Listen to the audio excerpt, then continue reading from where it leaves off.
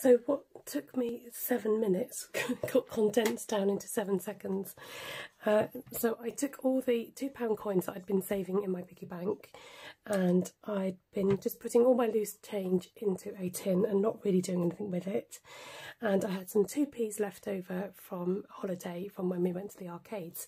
So I'm going to add all this up together to see what our total is.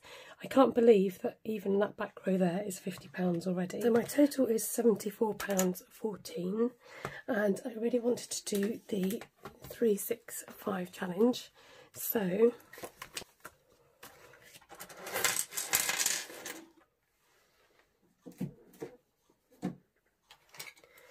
I'm going to now see if I can divide this up and see if I can get rid of the big numbers and work my way down and see how we get on with that.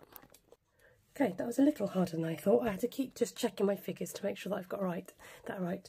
So I've managed to cross these bottom rows off up to 346 to 365 and £3.4 as well. So it looks like I've got a long way to go. I'm sure if I just stick at it, it'll be worth it. But it's amazing that all this lot already is £74. So, you know, it's a good feeling. So it's worth doing, and this is, you know, not going to be a quick challenge, I realise that now. Whereas it's nice to have a mixture of these quicker challenges and maybe some of the other challenges as well to do.